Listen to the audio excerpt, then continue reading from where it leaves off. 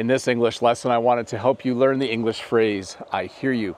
Now, this can simply mean that you can hear someone, but we also use this when we agree with what someone said and we want to let them know that we think the same way as them.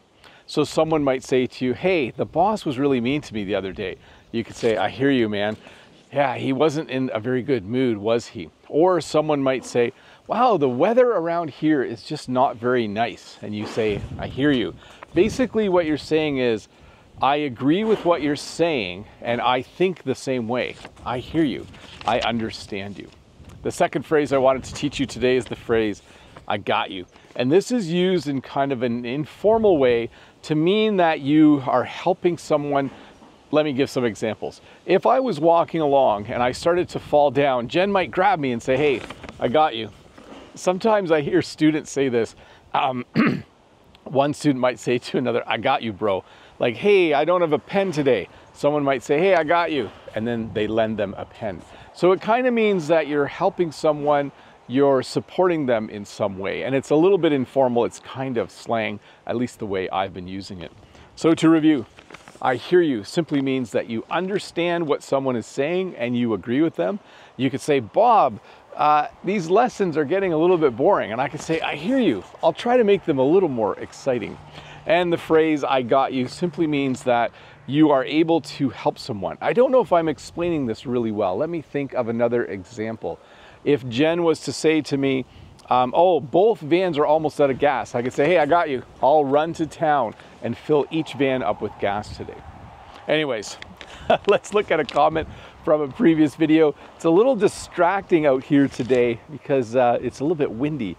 I don't know why that distracts me. I think it's the little sounds that I hear. This comment is from Constantine. Hello, teacher. I was once a public shy person, but at this stage, due to my occupation, I have to cope with it. Yeah, the school is finished in 5 weeks. Hooray. I'm so glad to see you in such a good mood. In my response, I hear you. If you pick a job like teaching, you just have to get used to being up in front of people from time to time. Nice use of the phrase at this stage there, and to cope with, by the way. So thanks, Constantine, for that comment. That was a good one, by the way. Yeah, sometimes you choose a certain job, and if you pick that job, you just have to be good at being in front of people, or at least used to it. If you become a politician, if you become a teacher, if you become someone who needs to be up front, that's what you need to do. Hey, I'm out here in kind of the uglier part of the farm today.